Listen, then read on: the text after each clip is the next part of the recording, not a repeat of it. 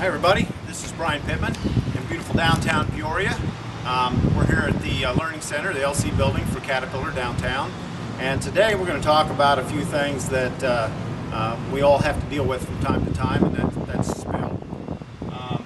Spill could be antifreeze, oil, transmission fluid, just about anything that could be toxic.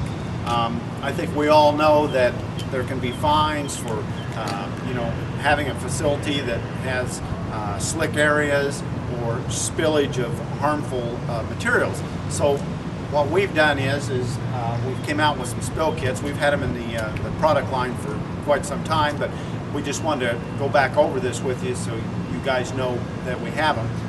This is what we call a smaller spill kit, and we have them naturally smaller than this, but this one is small compared to some of the others. But basically what you've got here is a heavy-duty container, and when you open this bad boy up, as you can see, you got your pads here.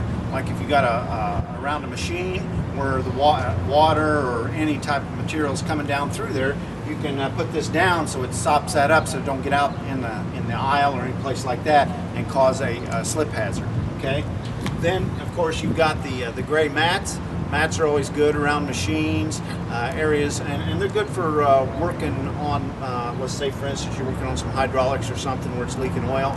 These things are perfect for that. And then of course you got your basic pads. It's a pig pillow. So you got those in there also. But let's talk about this area up here. You come with your goggles, protect your eyes. You got some really big time bags here. These are gloves. You got your ties.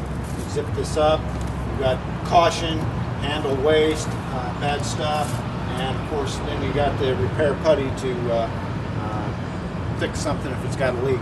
That'll stop it for a while until you get her done. But the basic thing to remember is this: